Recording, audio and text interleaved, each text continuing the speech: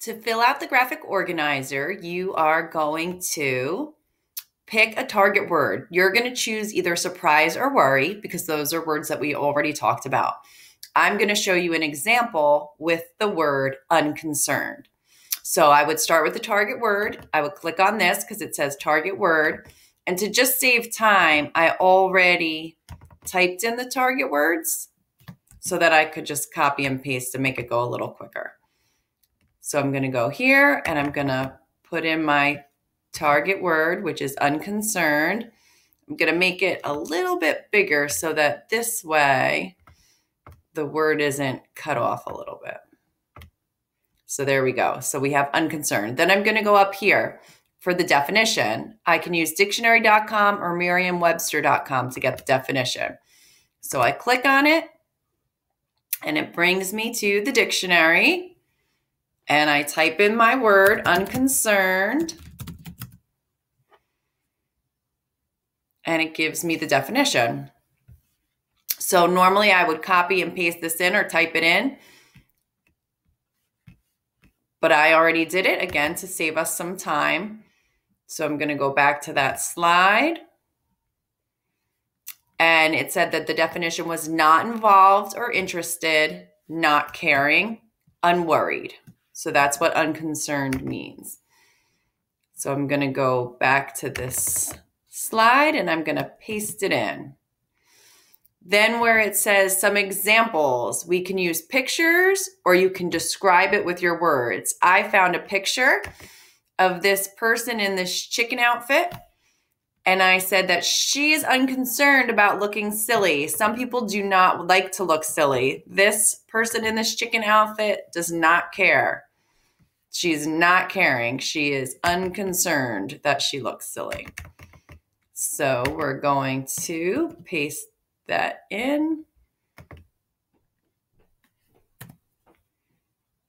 I'm going to get rid of that text box if I can. There we go. I'm going to move this one over so that it's on that circle.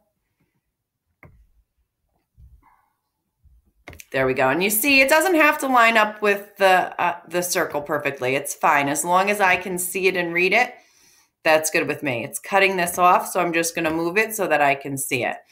Now you're going to use it in your own sentence. The sentence that I made up with unconcerned is, it is supposed to be cold this weekend, but I am unconcerned. Sometimes we care what the weather is going to be like. I don't care what the weather is going to be like. So I am unconcerned. That is my sentence. And then I had my son,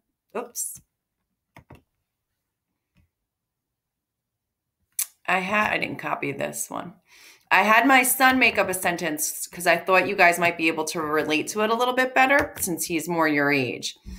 So he came up with a sentence, and that's going to go here. Give an example of someone else's sentence. So you can ask someone in your family to make up a sentence with your target word, or you can look online for the sentence for a sentence with your target word, or another option is to, if you just see one when you're reading for your classes or anything like that.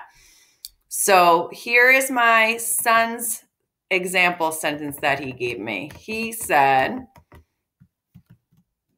I'm going to copy it and I'm going to paste it in. When I asked him for a sentence, he said, I am unconcerned with the amount of schoolwork I have, which is good. That means he feels like he can handle his schoolwork. So that's a good news. And I'm going to bring this to the front so you can see it. I'm going to double click. It's not really letting me. I want to order it. Order. Okay. Order. Send backward. Okay. Oops, now we lost our word. Let me try this.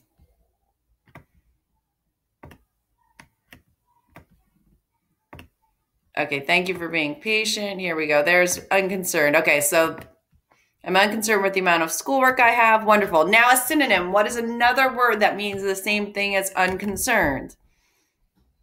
And I put unworried. So I'm going to paste that in. Actually, I'm just going to type it in. Unworried. There we go. And now I'm done with my graphic organizer.